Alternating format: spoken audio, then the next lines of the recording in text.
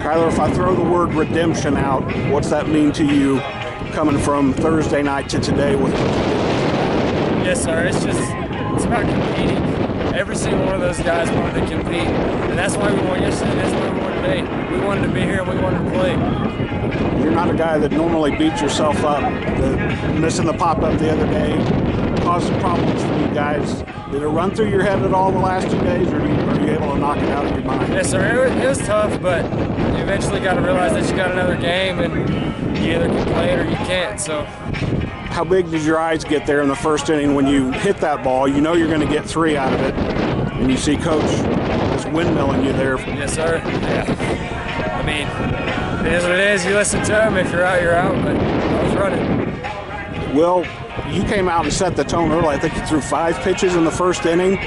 Was it just go after them, see what they can do with it? Yeah, I know that they're a good hitting team, and I just told myself I'm going to challenge them. If they hit, you know, if they don't, I was going to challenge them out the gate. That was my goal. Because for 2 games, they were really good at working counts and making pitchers kind of fit into a tight window. Did you just kind of throw that out the window, I guess, and say, here, take it, see what you can do with it? Yeah, sort of. I was just the same thing where I was just trying to throw strikes until I was trying to do if they hit.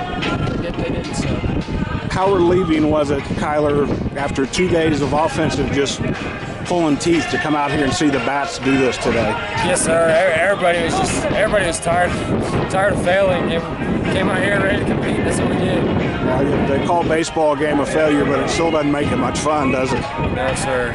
And it was everybody. I mean, it was Tim coming up in situations. Yes, sir. Ethan coming up. It seemed like every time you guys got something going, today you made it happen. Yes, sir. Yes, sir.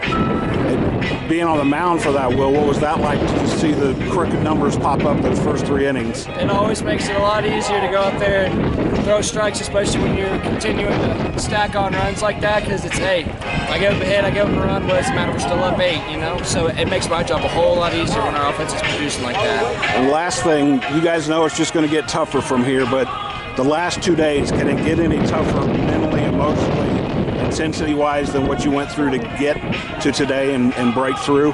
Yes, sir. I mean, it was tough, but I'll go to war with these guys. The coach said the other day one thing he didn't mind after game 1 is he knew you guys would come out and fight. When you hear a coach say that about you, what's that mean?